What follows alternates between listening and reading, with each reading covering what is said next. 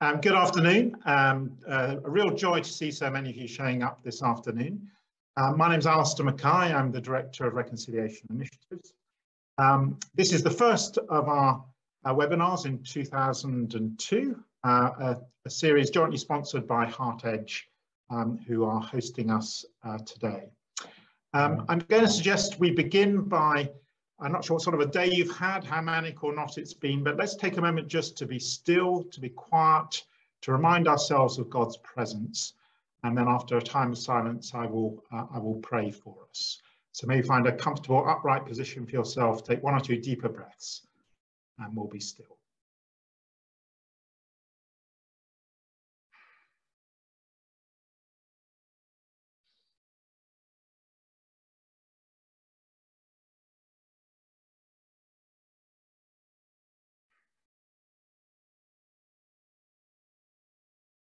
Gracious and glorious God, we bless you for your love for us, for your love shown in your neighbourliness to us, your creatures. Grant that as we reflect on being better neighbours today, you may be inspired by your Spirit and prompted to see more of your ways of love in the world. In Christ's name we pray. Amen. Great. Well, I am joined today by three of our four planned speakers. Unfortunately, Ellen Loudon, who's the Director of Social Justice and Canon Chancellor in Liverpool Diocese, is unwell and not able to join us this afternoon. But I'm sure you're going to enjoy a rich conversation as we listen particularly to Al Barrett, to Karen Lund, and to Tom Wilson. And let me have each of them sort of introduce themselves briefly. So, Al, do you want to kick off for us? Thanks, Alistair. My name's Al. I am rector of Hudshall Church on the east side of Birmingham, and I recently wrote a book with a colleague, Ruth Harley, called Being Interrupted. Great. Thanks so much, Al. And Karen, let's have you introduce yourself. Hello, everyone. I'm Karen Lund. I'm in Manchester. I'm here as Archdeacon of Manchester, though began ministry down south. I've been here since 2017. Great, thanks, Karen. And Tom. Hi, good afternoon. I guess I'm in the middle in Leicester. I'm director of the St Philip Centre, Christian Foundation Interfaith Training and Resourcing Centre. Great, thanks so much. Okay, well, let me just say a few words about the focus of this afternoon's webinar. We're focusing on the question, what does it look like for Christians in our churches to be better neighbours to those in our local communities? So being better neighbours, I hope that's what you're kind of expecting and think you've signed up for this afternoon. And so I'm expecting that, among other things, we'll explore how churches might shift from seeing ourselves as the sort of benefactors of our local communities to being potentially companions, collaborative hosts, and even recipients of neighbourly love from our neighbours. For me, at the heart of this is recognising that the Holy Spirit can work through our neighbours as much as through anyone who might be a sort of confessing Christian. And therefore to notice that there's actually always a two-way blessing in our relationship with our neighbours. But we'll see what our speakers have got to say. They may have some different perspectives on some of that. What I've got as a first question for our speakers is a fairly basic one as I look at it. And it's this: what do you think have been the prevailing paradigm of recent decades in relation to the church's missional engagement with our local communities, and what's one way that this may need to shift to better fit our current context? So Al, I think you were going to sort of kick off on this one. Thanks, Alistair. I'm hesitant to try and do anything as grand as describing what the prevailing paradigm is, but I think one of the things that I would want to point to is what I would want to call the dominant economies that shape our missional imagination, the ways we imagine the world that we inhabit. And and what that does to what we care about, what we value, what shapes our thinking and talking and decision making and acting. And I think I'd want to point to two kinds of economy that seem to be shaping, particularly the church that I know best, the Church of England, at the moment. One we might call the economy of counting in, where we look for the things that we can measure, that we can count, and particularly the things that seem to come into our building or into our church community. And primarily they tend to be money and people. And so there's an anxiety, I think, underneath that economy that's about saying, we're counting these things in, but actually there's a hole, there's a lack, there's a gaping chasm maybe at the heart of church that needs filling. We need money, we need more people, otherwise something terrible is going to happen. And I guess the something terrible is that maybe the institutional church won't be around in 10 years' time, 20 years' time, whatever. So that's one economy. I think the second economy I would call the economy of giving out. And equally, this seems to be at worst driven by a lack, driven by an anxiety at the heart of our communities. We're worried that our communities need something, whether that's because they are living in poverty, whether that's because they haven't heard the gospel or whatever. And we think that we as church can provide that thing that our communities lack. And so both of those economies, I think, shape the way we act, shape the way we think about mission, shape the way we look at our neighbours. We either look at our neighbours as kind of potential pew fodder or potential givers to the church to help us survive, or we see them as lacking something, as needing something that we have to offer. And so the shift that I would suggest we need to kind of venture into is to find ways of letting go of that deep-rooted anxiety, letting go of that perception of lack and the sense that lack is what drives the way we think and the way we do, and embrace the possibility, as you said, that the Spirit of God could be alive and present in the midst of our communities in ways that if we look for it, we might discover abundance there in the midst of the fragility and the struggle and the smallness and the encounters. Thanks, Al. And I think so really striking that your sense is actually the church is quite often driven by a sort of dual anxiety, both about its own survival, and that gets focused on obsession with numbers and how many people, how much money we've got, but also an anxiety of, or there are needs out there that we should be the ones to meet. And so there's a shift needed and a moving out of that place of anxiety into a place of sort of greater trust. Fantastic. Okay, well, let's turn to Tom. Let's hear your sense of what you see as something of the prevailing paradigm and one way that it might need to shift. Thanks, Alistair. I mean, I guess I'm going to approach this particularly from the perspective of presence and engagement, which is the Church of England's programme for building relationships with different faith and belief communities. And if I think about, I mean, the name kind of gives it away slightly, but kind of historically it struck me that that's been very much about doing to people, this kind of understanding of here we are the national church, we are the one, the gatekeepers, the power brokers, the ones who can speak on behalf of other faith communities. I mean, I think it's often done out of a desire to be helpful and supportive, but occasionally it can just come across as a bit imperialistic or kind of pretentious. I as the bishop can speak on behalf of everybody. Well, that may or may not be true. And I think, as some of these groups maybe have become a bit more established, more confident in their own identity, more able to maybe better resourced, and so on and so forth, we need to shift to much more working with people or even receiving from people. I mean, picking up some of Al's comments, I was thinking about the church that's next door to our centre, so St Philip's Church, had a break-in a few years ago. It's a relatively small congregation. The place, as often is after a break-in, was a complete mess. So it was the mosque over the road that sent a whole group of their young people to come and tidy up. And that was just because they were being good neighbours and they knew that their local church effectively had been broken into and they wanted to put it right. And that didn't bother anybody particularly if it was quite normal. But I think for some people that's maybe a bit scary and unnerving, and they think, oh, what should we do back? And the mosque wouldn't expect anything back particularly. Yeah.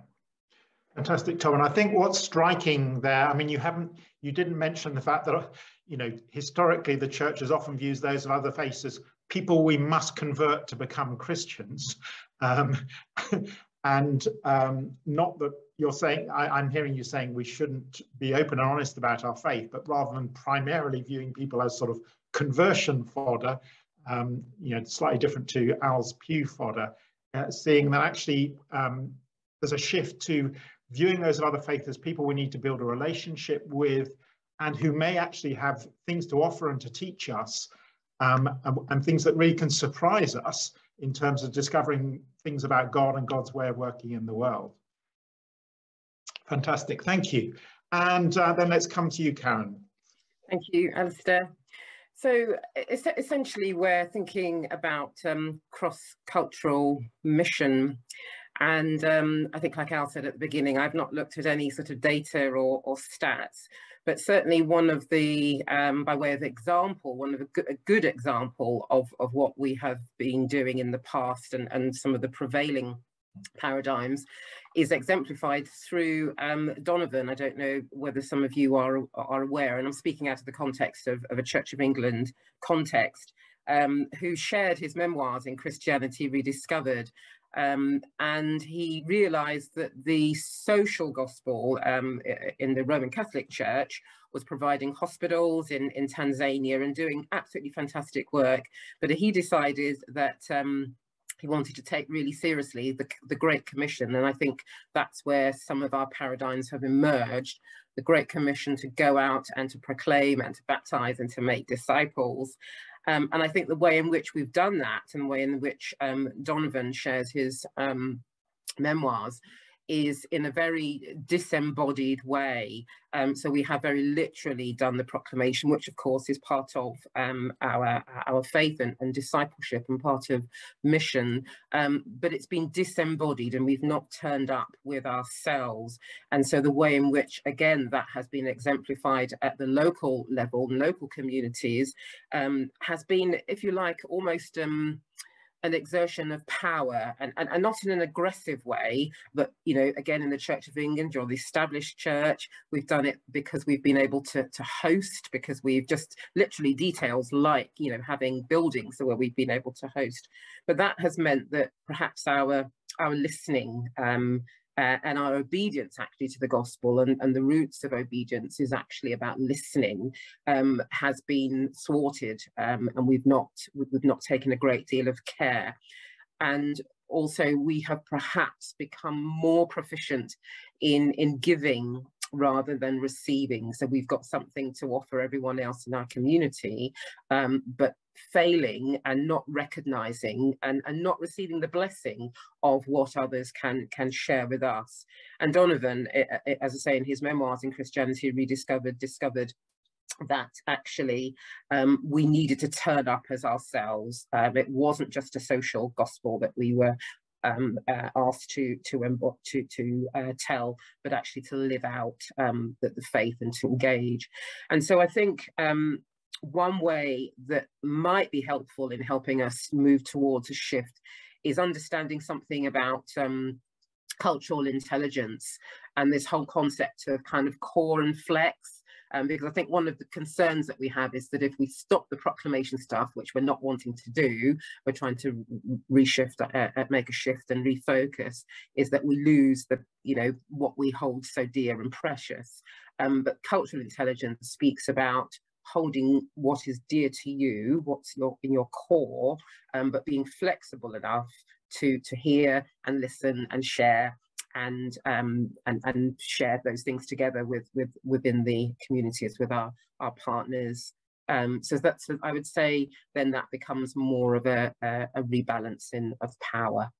And I think with that, what I'm hearing, Karen, is a sense that actually mission needs to be more dialogical, about a dialogue with others, and that, you know, the essence of dialogue is that we are listening to and engaged with and hearing others and more respectful of others. And that's sort of part of the shift that you're seeing a need for, compared with where maybe the church has been at historically.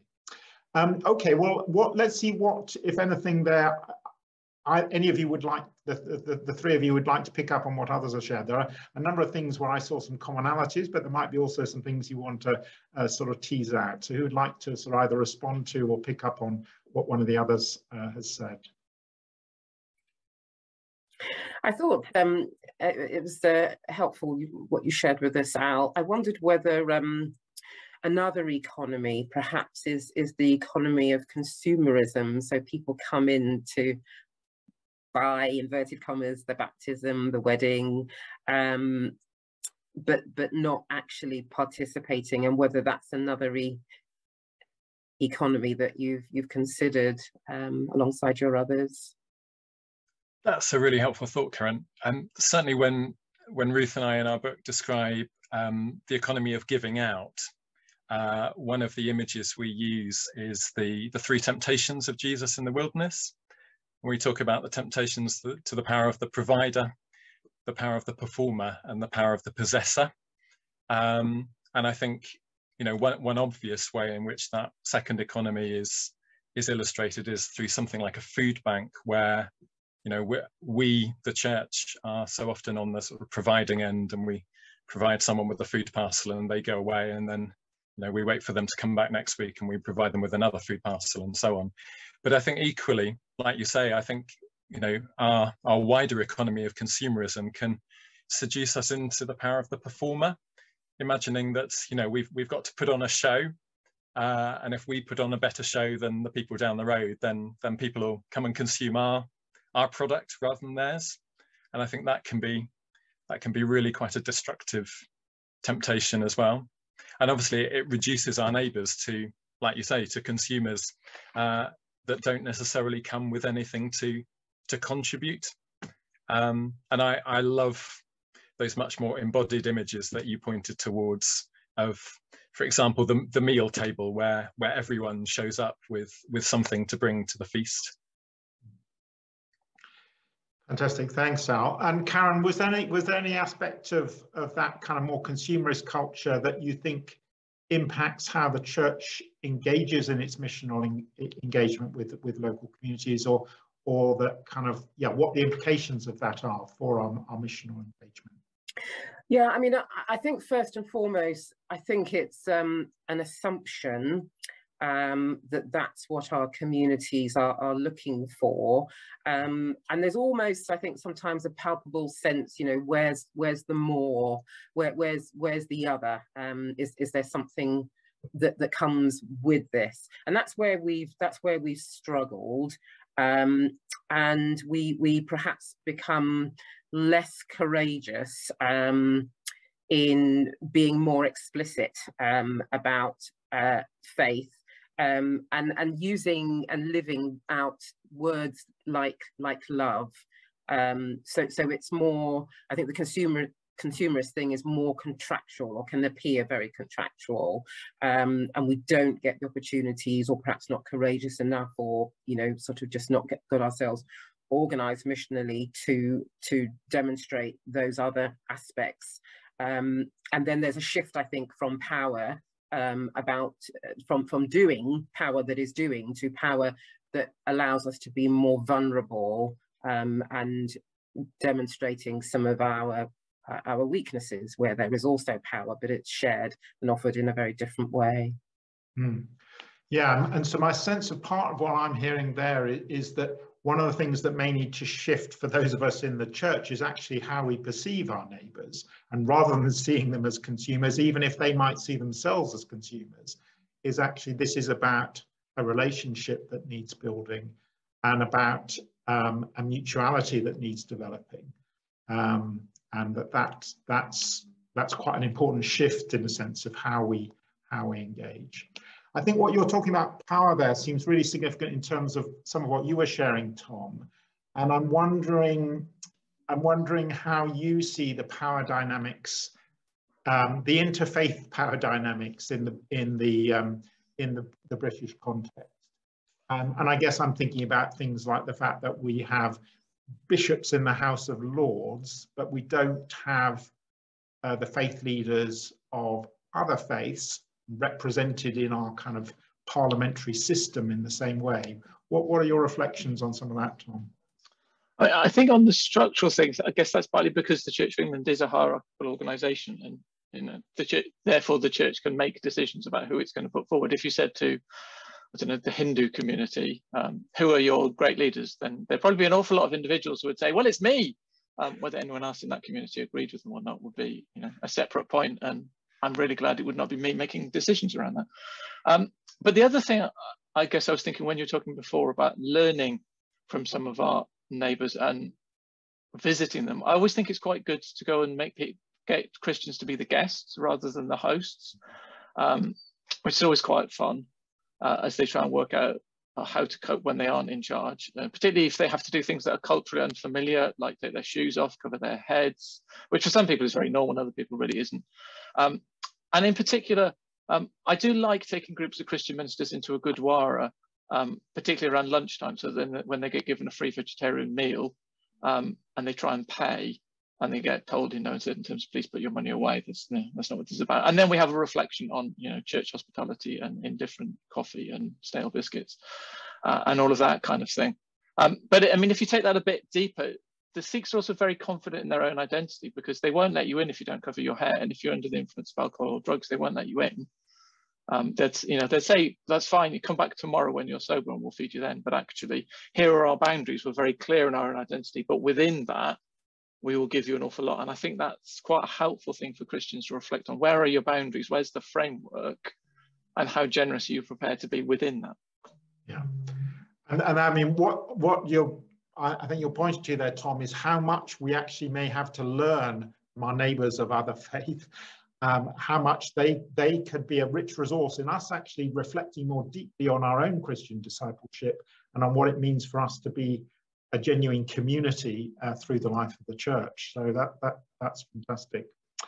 Okay, well, thank you all very much. That's been rich so far. What I want to do is just to sort of shift on to a sort of further question, which is to try and reimagine a bit more what Christian missional engagement for our neighbours today might actually look like. So this is my sort of second sort of big framing question. In your imagination, what does it look like for the church to be better neighbours in the way we missionally engage with others? Karen, would you be happy to kick off on this one? Yes, thanks, Alistair. I guess one of the key verses in my kind of reflection on this is the John 15:15 one, where Jesus says, I no longer call you servants, but I call you friends. And so at the heart, I think, for me, of one way of making a paradigm shift is relational. I think for me, it has to be relational. It has to be demonstrated and lived out amongst ourselves, because if we're going to make any attempt whatsoever to make this work in our communities with our brothers and sisters of our own faith or other faiths, then we need to have sort of practiced and demonstrated it amongst ourselves. And so that's a really key verse for me. It also means that we have to do some work in just looking again at our values and our priorities. And so, for example, even I say underlines the Apostle Paul in 1 Corinthians 15 talks about not judging. What business is it of mine to judge those outside the church? And that follows a context of speaking about sexual immorality and greed and swindling and all that sort of stuff. And yet Paul says, that's not for me to judge. And I think there's a sense in which we need to kind of just pull back, look at our values again, and begin a new relationship, one that is that can be described as friends, which means we're going to be mutually sharing of ourselves as well as our resources, and willing to hear and to listen. So making a complete kind of shift from the doing to more of a relationship where we're allowed to be ourselves. And I think that'll be good for us as well as for others. Yeah. Authenticity, I think, is the word I'd want to use.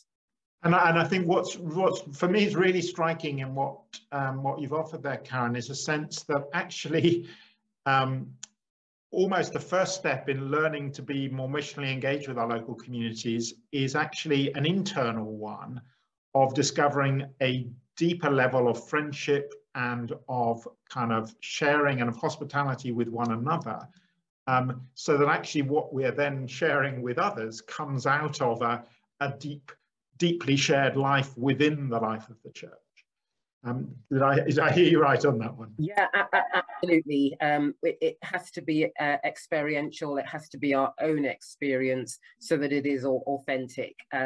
Because otherwise, and I'm sure, you know, we've experienced this from time to time, those who are looking in, or those actually that we're engaging, will smell it and see it. So it can't really be anything other than authentic love, mutuality of love and friendship.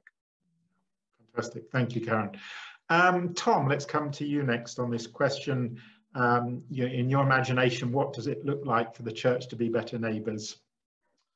Thanks, Alistair. I'm going to pick a particular example of Christian-Jewish relations. I mean, there are lots of different bits of interfaith that we could pick up, but the more I've been engaged with it, I've realised I think this is one of the really important ones, where Christians don't own their own history, particularly the way text within the New Testament. I mean, I'm doing quite a lot of work reading and thinking a minute about Matthew 27:25, where the crowd say, "Let his blood be upon us and our children," a verse that Christians down the centuries have used to, you know, charge Jews with deicide and justify the pogroms and so on and so forth. But also realizing that Christians have used the Hebrew scriptures, use Isaiah, for example, as a means of saying, there you see, you know, you Jews are a stubborn, stiff-necked people, therefore we're perfectly justified in killing you. And Christians don't recognize this stuff, don't recognize their own complicity, not maybe individually, but corporately. And so I think it will be helpful for us to educate ourselves to an appropriate level. The Jewish community is relatively small in this country, and I remember hearing a rabbi say to me, if we were to engage in dialogue, he would expect me as the Christian to be the listener first, because he's aware in part of this history, maybe not the detail of it, but enough that he feels he's got the right to speak before I do. And I think Christians may not recognize that or understand why. And it would do us better if we did. And that's not to say we can't then have, you know, a robust conversation about who we think Jesus of Nazareth is. You know, I've had those conversations with Jewish friends, but you have it on the basis of having built a relationship in which you've acknowledged what people of your faith have done to people of theirs. Yes. Fantastic, Tom. So yes, so really highlighting that actually we are part of a Judeo-Christian tradition, not just a Christian tradition, that the Christian tradition only exists because of the Jews who've gone before us, and looking for some greater honesty in terms of the way Christians have handled the relationship with our Jewish neighbours down the centuries, and, you know, being part of pretty appalling things indeed in terms of sort of Christian and Jewish relationship. But yes, of a more humble approach to our engagement with our Jewish neighbours, and of, you know, as Karen was highlighted, a sort of more dialogical one. Fantastic, thank you, Tom. And now let's come to you on this question as well. So I think I want to pick up on that humility point in reimagining how we as church can be better neighbours, and I think that begins with changing our focus, changing our location. So where do we look in our communities? I think we need to find what I call bumping spaces, and tables that are not necessarily the ones that we control, or the ones that we're familiar with. Picking up on points that we talked about earlier, we need to shift from being host to being guest, but also to being stranger, to enter into that experience of not being at home, and to venture into spaces where actually we're well and truly out of our comfort zones, and to live with that discomfort. And I think once we begin to find those other spaces and those other tables, the attitude of humility that I think we need to discover and deepen in those spaces is one of a radical openness to the gifts and the challenges of our neighbours. And gift is a word that suggests something that we don't know what it's going to be beforehand. We can't predetermine what our neighbours are going to give us or what we're going to receive from them. We need to be open to be surprised, to discover things as gifts that we weren't expecting, or that don't even look like gifts or feel like gifts at first glance. And so when we begin to be open to those gifts of our neighbours, we discover that actually some of those challenge us in the way that Tom and Karen have pointed us to already. Actually, some of those gifts might be really quite difficult for us to receive because they're questions around our own history, our own complicity with the powers that be, our own privilege, perhaps, sometimes in terms of class or race or nationality. But within that, if our eyes are more well attuned to those kind of gifts that are abundant in our communities, we begin to see what we Christians would call the kingdom of God springing up all over the place. And I think one of the gifts that we have to offer back to our neighbours, as Karen was saying earlier, is the gift of proclamation, but not in the sense of saying, you know, you need to listen to us because we're going to tell you what the kingdom of God looks like, but in the much more humble sense of living alongside our neighbours and being able to point to something and just say, you know, that meal that we've all just shared together, that's what Jesus calls the kingdom of God. Actually, it's here, it's now, it's in this place. You've touched it and tasted it and felt it. And we Christians haven't been in charge of that. We haven't given that to you. It hasn't been our project. But actually, we can point to something and say, this is what our faith is about. This is what our faith looks for, what our faith seeks, what our faith seeks to point to and nurture and encourage. And do you want to illustrate that maybe with something from your local context in Birmingham? Al? Sure. So one of the stories that I tell a lot is about our community nativity play. It's a tradition that we've done for about 7 or 8 years now. It's run by our local theatre group, so it's not run by us as a church, but we're kind of invited to partner with them every year to do it. We walk the streets of our neighbourhood, and the grown-ups dress up in the silly costumes as well as the kids.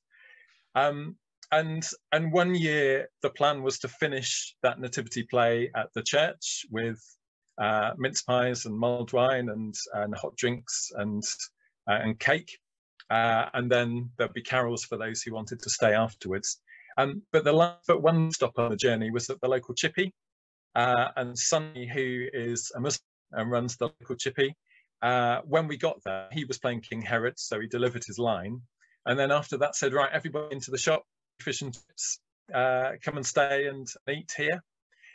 And of course that totally changed the fun that we had for the evening, but actually that abundance of generosity and hospitality, we would have been stupid if we'd said, no, actually we've got a timetable here, we need to crack on, thanks but no thanks. So just being to having our plans changed by those gifts of our neighbours and discovering abundance in spaces where we'd not expected it. That's a lovely illustration now. And just to note, unfortunately, I think looks like your internet connection might be a little bit wobbly because we lost 1 or 2 little bits there. But I think got the essence of what you're offering, which is actually seeing that there are gifts amongst our neighbours, gifts that may surprise us, may challenge us, may interrupt us, as the illustration you've just given, may throw us off from our plans, but actually could be really key to us being opened afresh to the life of God among us and to signs of the kingdom breaking forth among us. Let's give a chance now for any of you to pick up on what has been offered by one of the others, either to ask a question or to kind of build on top of something that's been offered, or segue from.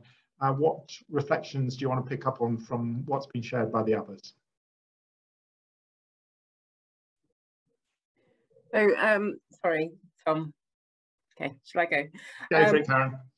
So yeah, just picking up on this word humility, which is such a lovely word, and I think at the same time one that perhaps can be quite frightening, or people can be a bit afraid of this kind of wrong understanding definition of humility, where we remove ourselves from the picture, whereas I think a true, as far as I'm aware, interpretation of humility is actually about being able to turn up fully ourselves, but allowing others to turn up fully themselves as well. And it does mean that we are going to then have to sit with wrestling, unsurety, unknown elements. And I think what Tom was sharing as well, I found really helpful in terms of the bit about education. And I think I want to sort of say that not only do we need to educate ourselves about our other faith communities in dialogue, but actually maybe there is something to say about going back and re-educating ourselves, acknowledging that maybe some of our theology has been wrong, and that we should be challenging our theology, because if we're sort of traditionally and historically we haven't quite got there in terms of our objectives to work in partnership and to do cross-cultural mission, then that says to me that we need to kind of revisit with humility our journey and where we've come from, in order to move forward with some intentionality, and kind of just reset the strategy a bit, if that's not an inappropriate word to use. No, that's lovely, Karen, and I want to sort of pick up on that in relation to some of what you were sharing, Tom. So I did my curacy at St Martin in the Fields, and I know Sam Wells would have been cheering on the sidelines as you were speaking, Tom, because one of the things that he challenged me as a curate was to always preach from the Old Testament. The Old Testament reading. We would have the lectionary readings, but his challenge was to, he said, because basically people have heard so much preached from the Gospels and from the New Testament, but actually the Gospel is all there in the Old Testament, and helping our churches, our congregation members to kind of recognize how the Old Testament tradition really is key to Christian discipleship and to understanding Jesus and to understanding the gospel. It is kind of a responsibility for those of us who are Anglican clergy in our preaching. But I'd love to hear a bit more, Tom, on your thoughts on that sort of our relationship with our Jewish neighbours, and how we go about developing that, and what the implications are for the Christian missional challenge. I think I've got two initial thoughts, and probably some other things could follow through. The first is, I think it's great for a Christian to look at the Hebrew scriptures and go, yep, I can see Jesus in there, so long as we're equally happy for a Jewish person to read it and go, sorry, where? No, Isaiah 53 is very definitely about Israel as a nation. It's not about an individual. Psalm 110, sorry, about Jesus? Really? You sure? Do you mean just to have a complete, I guess for me, the best summary of it is, the Messiah will bring in this messianic age of peace and love and harmony where there's no war or killing, or, sorry, has that started? Do you know what I mean? So to allow our Jewish brothers and sisters to go, nah, I can't see it at all, sorry, would be the first question. And then the second, so first point, sorry, and then the second one would be, sometimes we do training for curates and ordinands and others, And I'll bring a Jewish colleague in who kind of gives it to them with both barrels about the history of Christian anti-Semitism. But he says to them very much, this is a conversation for us as theologically educated leaders. And we can, you know, we can have a robust conversation in this context where we kind of know where we're coming from, know what's going on. If I was to take one of my other Jewish friends into a church community for her to talk about her experiences of Passover, that's a different conversation at a different level. And we need to kind of work out who we're talking to and what we're doing and what's the point of the engagement.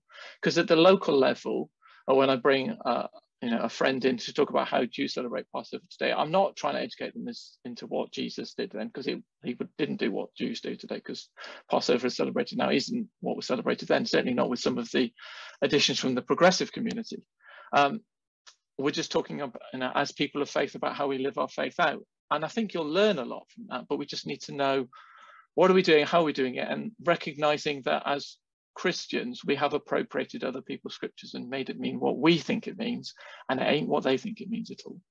Yeah, I think that's fantastic challenge, Tom, and I think it really, that takes us back to the dialogical nature of what we're exploring in terms of missional engagement, which is actually we need to be prepared to hear from our neighbours. Sorry, no, I don't get what you're sharing. I don't see how you draw that from the scriptures.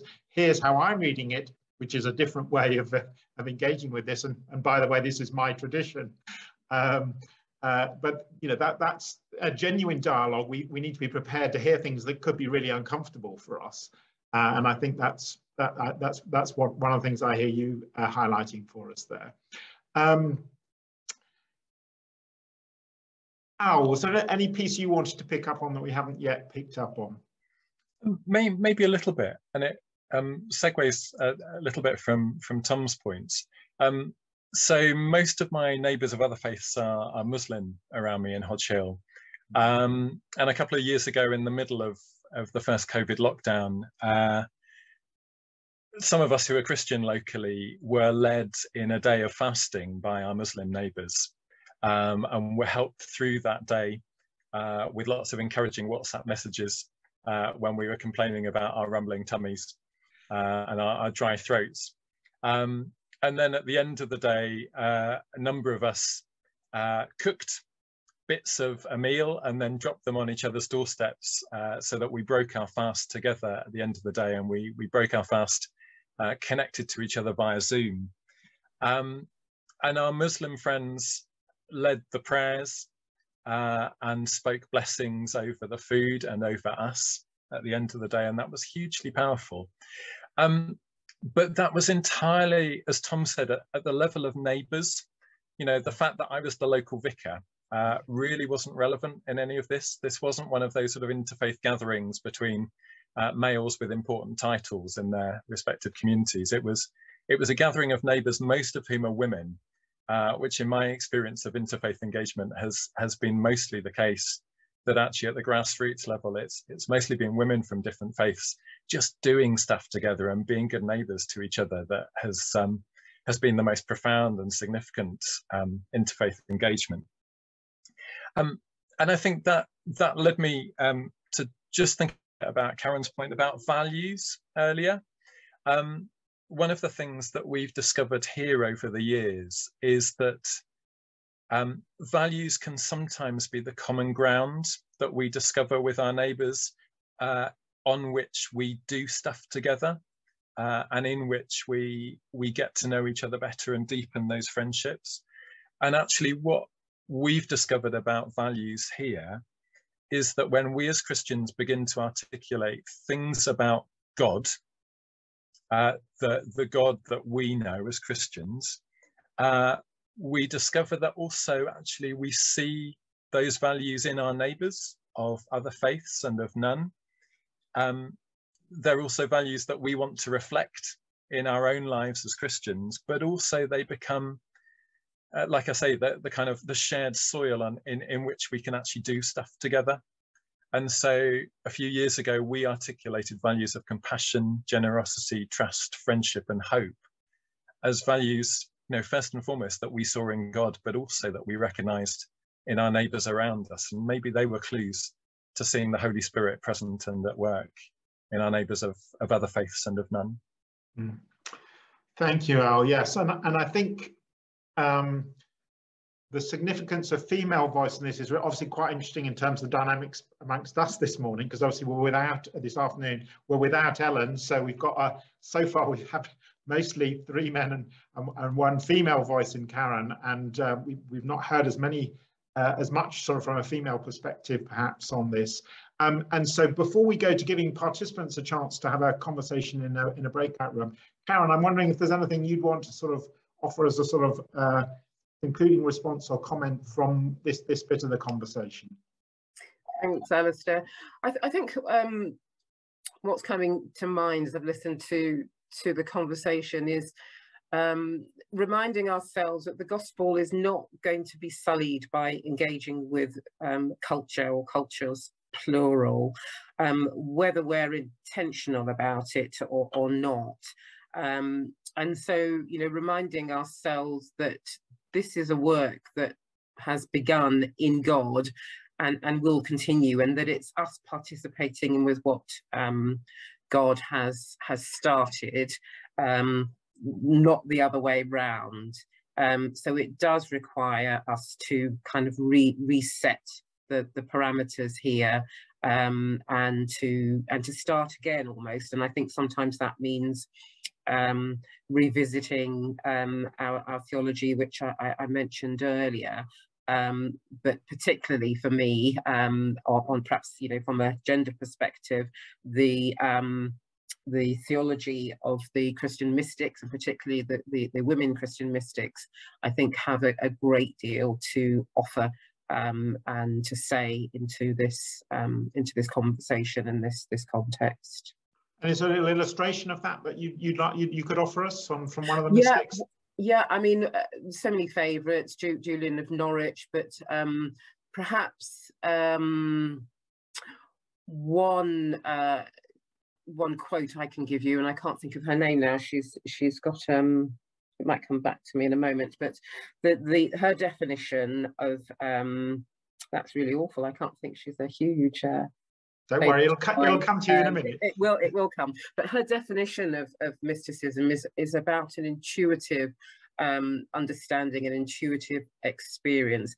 And I think what we have done historically in the church is proclamation, and not necessarily out of our experience, and so therefore, going back to my earlier point, it hasn't been embodied. But not only that, is that method of teaching has meant that others have also continued to progress the Christian story using the same tools and the same resources and the same way of proclamation. And so the Christian mystics would say, actually, Evelyn is the word, Underhill was the mystic I was trying to think of, would say absolutely it needs to be experiential, it needs to be our experience, and then it really is authentic. And a lot of the women mystics would sit in that space. Fantastic. I think that's a good note for us to sort of conclude this bit of the conversation. So thank you, Karen. So well done everybody for sort of listening so attentively to what's been shared so far. I now want to give you an opportunity to have a conversation with 1 or 2 other participants in a breakout room. So mostly you will be in groups of 3, although a few of you might just be in a pair. I'm not quite sure how the numbers are sort of stacking up at this point.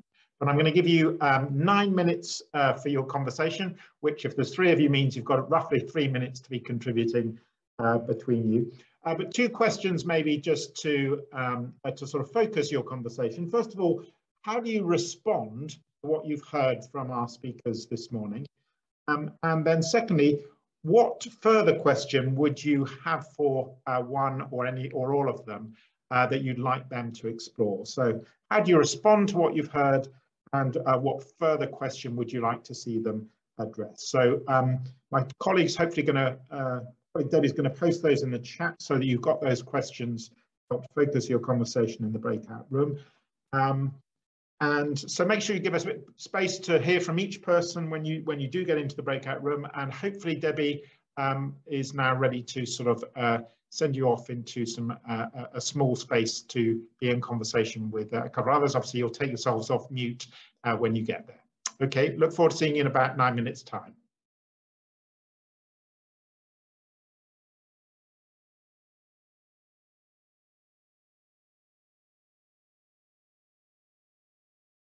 Great, welcome back. I think we're hopefully all rejoined us. Hope it's been useful for you to have a chance to be in conversation with one or two others. I know there were one or two challenges, and at least one or two of you didn't get a sort of full group to be in conversation with. But if you have got a question that you would like our speakers to address, then do feel free to type that into the chat at this point. And we'll also give a chance for people to raise a hand if you would prefer to sort of ask a question orally. But we want to pick up one of the questions that was already in the chat just before you went into the breakout groups. Karen, there was a question there that you noticed and thought would be an interesting one to respond to. Yes, thank you, Alistair. I was keen to share a few thoughts on what does success look like. Traditional mission has usually meant conversion, and Edwards writes, but is success about the transformation of communities to reflect the values we see in Jesus, or what? So I was thinking that's an interesting word, success, isn't it? I mean, it's not a Western concept, but I think for us in this part of the world, in the West, it's one we appreciate and enjoy. Winning, you know, maybe there as well in times of patriotism and even perhaps nationalism. But from my perspective, if it's okay just to share sort of a personal reflection, as a UKME person, a lot of my experiences have been ones where I've had to wrestle and really fight to achieve success, and that would be true for other minority groups. And I think a more helpful word which Edward has used in the question is about transformation. And for me, transformation is something that's ongoing, evolving. And even if we think we've got there, we soon find, you know, that there is more for us to look at, to explore as individuals. And if it's true for us as individuals, then it's certainly going to be true in terms of our community. And just perhaps an example from scripture where Jesus speaks about this whole concept of forgiveness. Again, if we're looking at this from a perspective of success, then we're going to kind of shortcut the process, and I think in the process damage individuals. Forgiveness needs to come from the individual anyway, but I think often in the pulpit, you know, we've perhaps suggested that for success of a situation of conflict and to bring about reconciliation means we have to get there, and we have to get there quite quickly. Whereas I think the Matthew 18 verse is, you know, where Jesus speaks about 70 times forgiving, 70 times 7 is not the mathematics, but it's about an ongoing forgiveness that is infinite really. And I think that's what I see as success in our discipleship and faith. Success is about having the ability and the intention and the willingness to keep going in all of the contexts and in all of the seasons. Yeah. Thanks, Karen. For me, that seems, you know, and seeing transformation as key there really fits with certainly my own understanding of God's work within us individually, which is not to make us a success, but to make us more like Jesus, to transform us to be more like Jesus. But that also is true in terms of the communities of which we're part. It's not to see our local church as being more successful, but as being more faithful, more neighbourly, more engaged with others in a way that kind of reflects God's neighbourliness and companionship of us. So yeah, that's really helpful. Thanks. One of the other questions we had, Al and Tom, was about our secular neighbours. We talked quite a bit about people of other faith. And I wonder if either of you would like to offer an observation on, in a highly secularized context, which is certainly true in the UK, I think is also true in North America, where some of our participants are based. Yeah, what might be the additional challenge there with our secular neighbours? I was thinking about my immediate context of, you know, the houses around where I live and how we've built relationships there. Some of that has been faith-based, in the sense that at Christmas we'll give everybody a small Christmas gift and, you know, just say nice to be your neighbours. I don't know if this happens in the North American context, but also in the UK, occasionally there are days that you can use for that. You know, like when there was the great get together a few years ago. Not necessarily everyone would have engaged with that, but we live in a cul-de-sac, so we had a cul-de-sac party, deliberately not saying come into our space, but trying to allow people to have equal control. Obviously, it depends slightly where you live. And just said to everybody, you know, whatever it was, 2 o'clock on Saturday afternoon, we're going to come outside and have a cup of tea. And if you want to come outside and have a cup of tea and we can have a chat, that'll be lovely. And the agenda was, let's have a cup of tea and have a chat. Because the other thing, and this has been taught me particularly by my friends of different faiths, but I think it applies to everybody. If your agenda is, I want to get to know you so I can convert you, the person you're talking to will know that, even if you don't say it, and therefore they will never talk to you. So if you can have the agenda of literally, I'm going to have a chat, I would really love to know who the person in number 7 is. Let's have a cup of tea and we'll see what happens. Be very open to anything. For me, that will be the place to start. Find some kind of culturally appropriate excuse to meet in a neutral space and just go to see what happens. And for me, that connects in with what Karen was saying earlier in the conversation about authenticity. There has to be an authentic, genuine commitment to really nurturing a genuine relationship where I'm getting to know and understand someone who's different or who's a neighbour to me. And that if I'm going with well, I've got to convert this person, that's going to be sniffed out very, very quickly. Al, I noticed there was a question here that I thought, oh, that's right up Al's street, which is from Richard Finch about how do we find bumping or table space in contexts such as new housing estates where the predominant context is individuality? I don't think that's the only place where individuality is the case. But yeah, being creative in finding bumping and table spaces, I think that's something up your street. Would you like to respond to that one, Al? Yeah, and if I could just pick up on the last bit of conversation that we've had as well, I think one of the things that feels like it's a shared human longing is that longing for authentic community, and how that is embodied, you know, it is manifold in its expressions, and faith communities know something about what authentic human community is about, but I don't think any of us faith communities have a monopoly on that.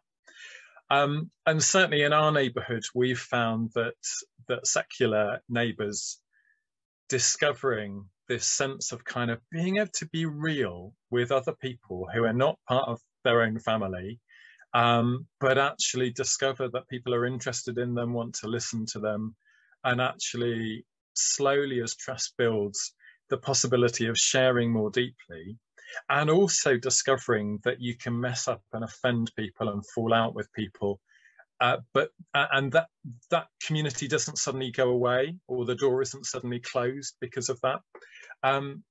No, for many of our neighbours, that's been a massive discovery, and something that I think we as Christians would say was pretty close to the heart of our faith.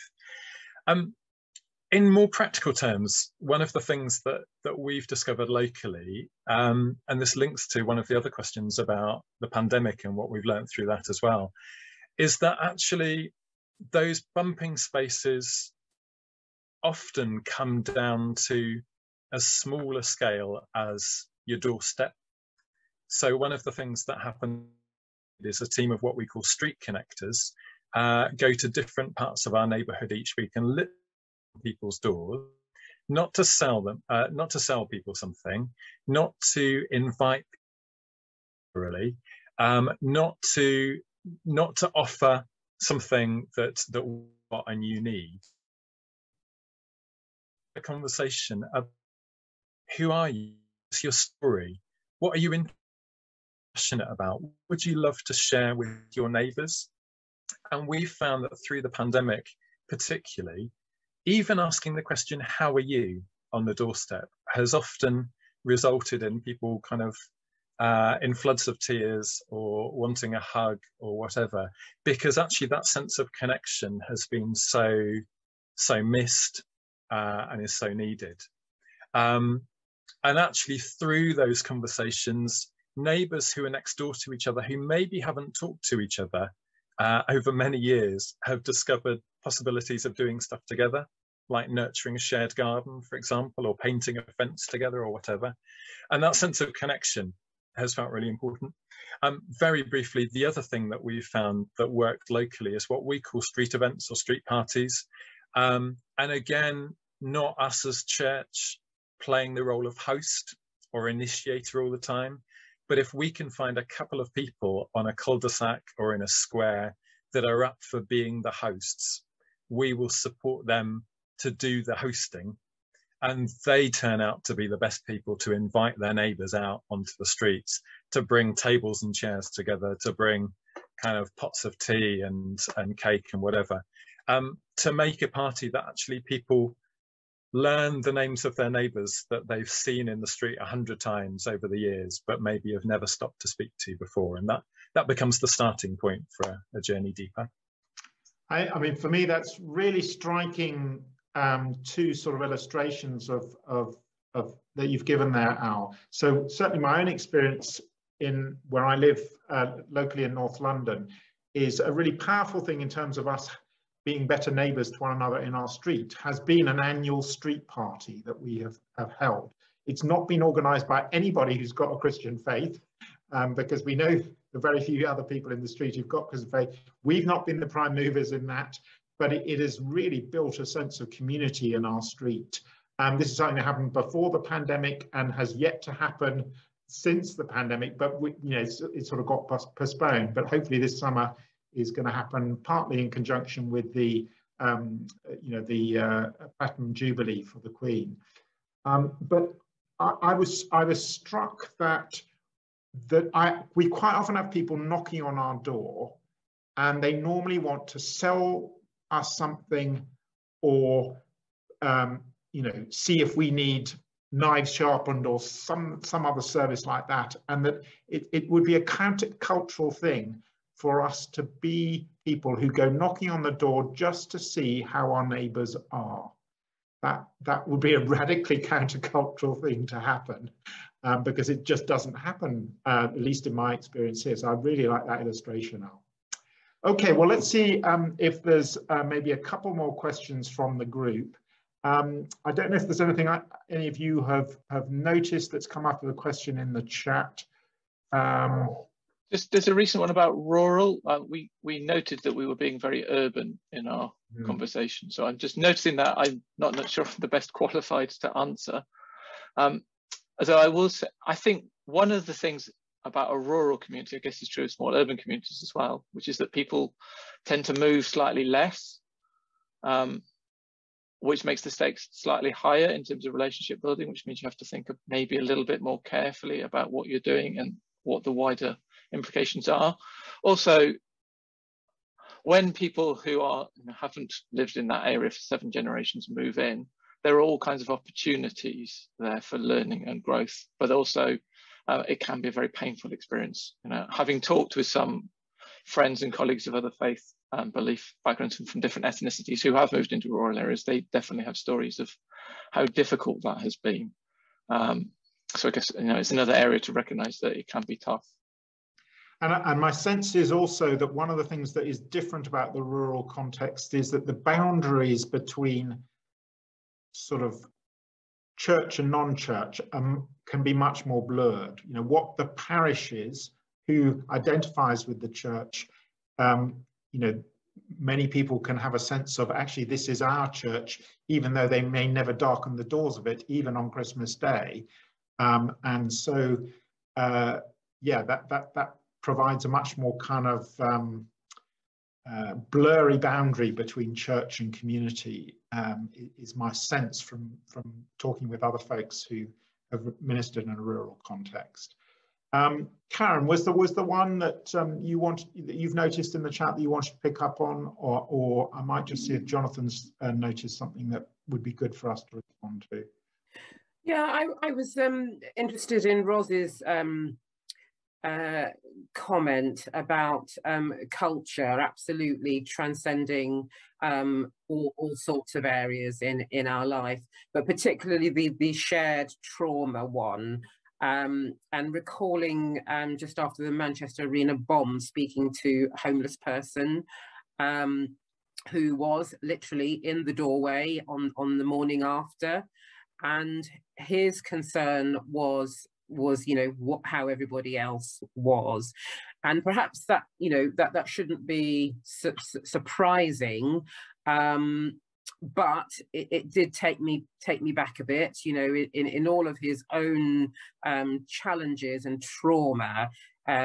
He was able to transcend all that and to kind of just connect on that sort of human level. And so it makes me, because you asked what are the shared experiences, I think there are a lot more shared experiences, and I think the key and the task is to teach ourselves new learning again, and observing and looking out for those shared experiences, which does kind of touch into the rural area as well. I think in the rural context there are different things to observe and notice, and I hope this doesn't sound sort of a bit too romantic, but I think just in the kind of natural world of a rural area, which is there in urban areas as well, but in a particular and focused way. So it's observing and noticing and using that to help us in our mission. I think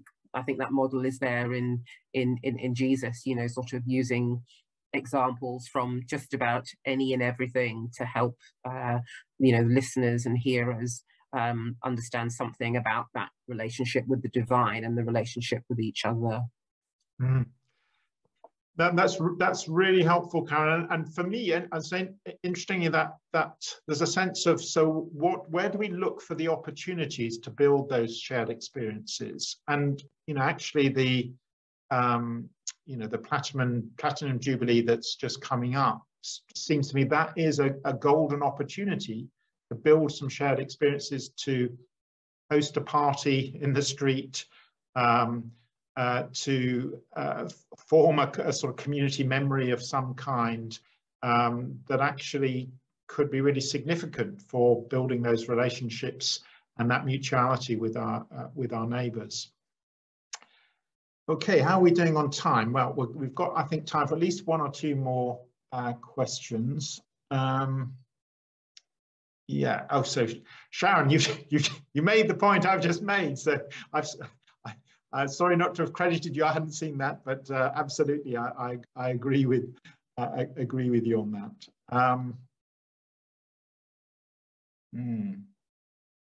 Okay, I think Julie Winston's question is a really interesting one.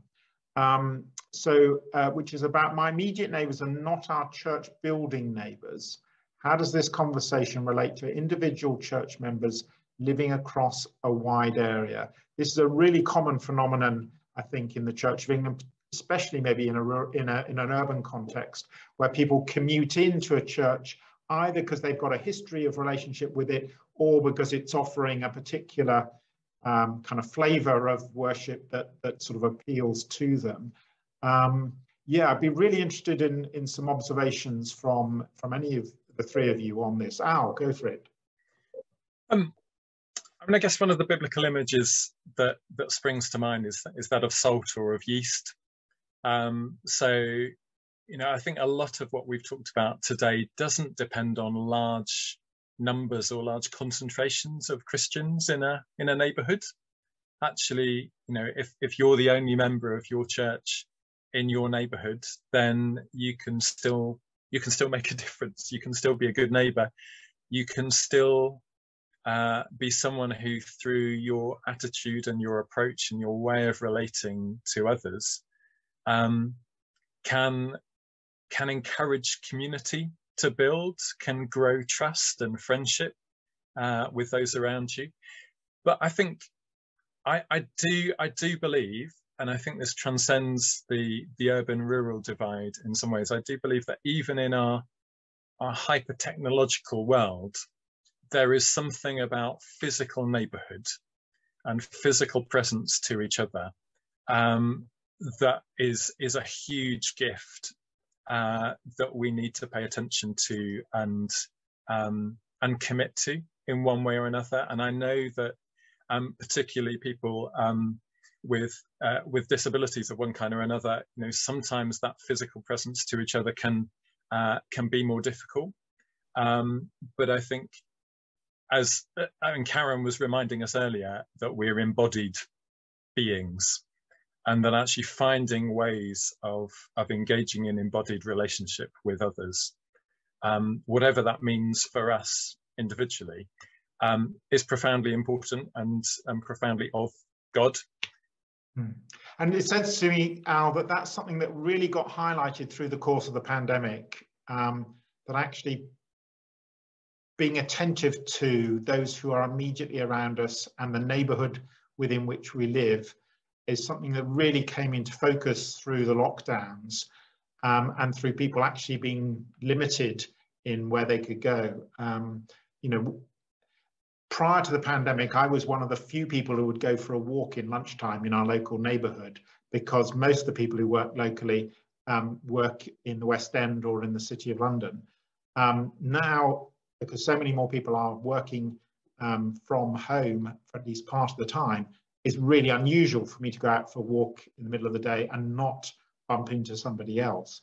And I think that, so that's my sense, is that's something that has changed perhaps permanently in terms of people's awareness of their sort of the locality and the localness of our neighbours and who our neighbours are. Well, this has been a really stimulating conversation. I think we need to be heading towards a close with it, but I want to give each of the visiting speakers an opportunity to sort of offer some sort of concluding thoughts or reflections. It might be drawing some strands from what's come through the course of the conversation, or an additional thing you want to offer. Tom, can I come to you first? Yeah, I mean, so I've just been reading one of the questions. I would like to end with a reflection on that, which is Terry's question about practical ideas for shifting church culture. One observation, I think, someone wearing a dog collar, is being really attentive to the individual power we have and the way we set a tone and expectation that the vicar does. I mean, I was really struck by this because I don't look after a church of my own. I often cover. And I went to a church that had just gone into interregnum, and this lady had worked really hard to organise the service, kept asking for my reassurance that it was okay. And I obviously did my best to reassure her, but I also slightly felt sad that she hadn't been given enough confidence that what they'd been doing every year, you know, every week for years was fine, and there was no need to change any of it at all. So just something about holding lightly to the power we have, and being very open, I guess, to being surprised and letting God work where God wants to work. And helping to empower others, and others feel more confident in the power that they do have, and that it doesn't need clerical affirmation. Yeah, fantastic. Thanks, Tom. Karen, should we come to you next? Thank you. Yeah, I guess my sort of final comments relate in some way to the question from Julie about the kind of diverse spread of members of the church, and so my comments are this, that to try and hold this as an expansionist project or an expansionist looking forward rather than sort of reductionist.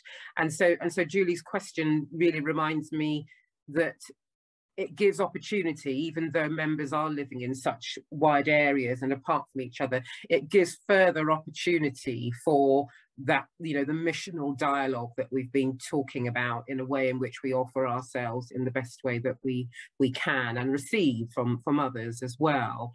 And secondly, I suppose it also stresses the importance of really kind of getting to grips with this work, and recognizing, as we have done in the conversation, where you know, things are not quite where they should be historically and even now, so that the core members become, you know, live out that community, which I was touching on earlier, but also in their individual places when they're apart, that story and that journey continues in those different places. And so it becomes, you know, bigger and expands, which for me is one kind of definition and aspect of cross-cultural mission. Fantastic, thank you, Karen. That's beautiful to hear. And then Al, some concluding thoughts from you.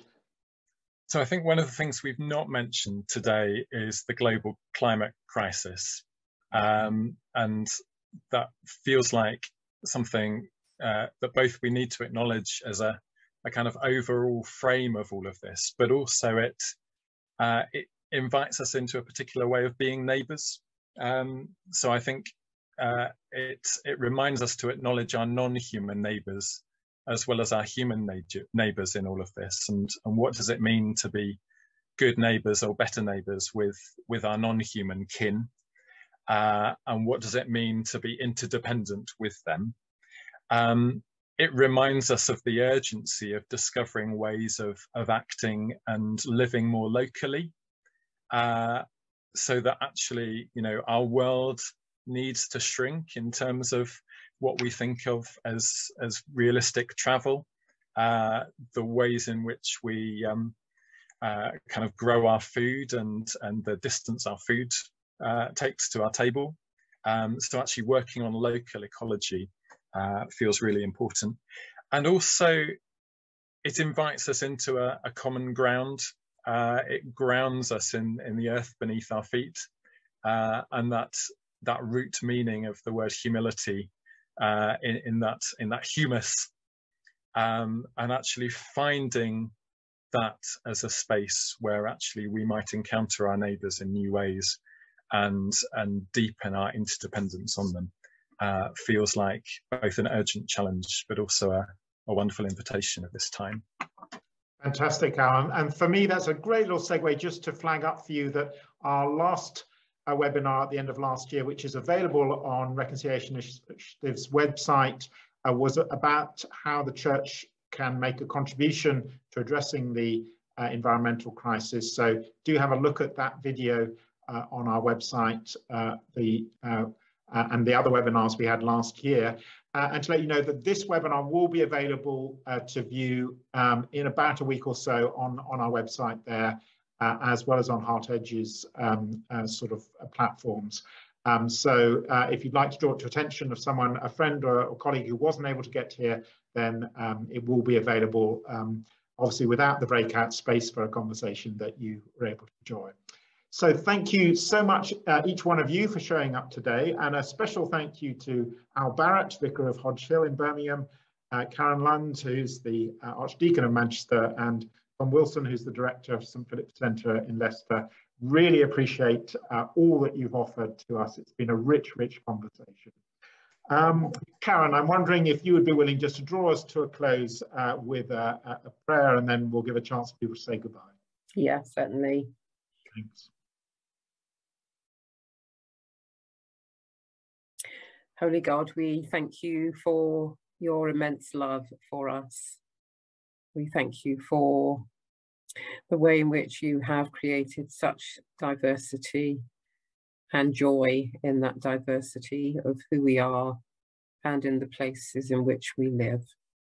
We give thanks for conversations, for listening, sharing, questioning, and we pray, Lord, that above all, you may help us to sharpen our listening to you, to be obedient, to serve, to receive, to be both host and guest.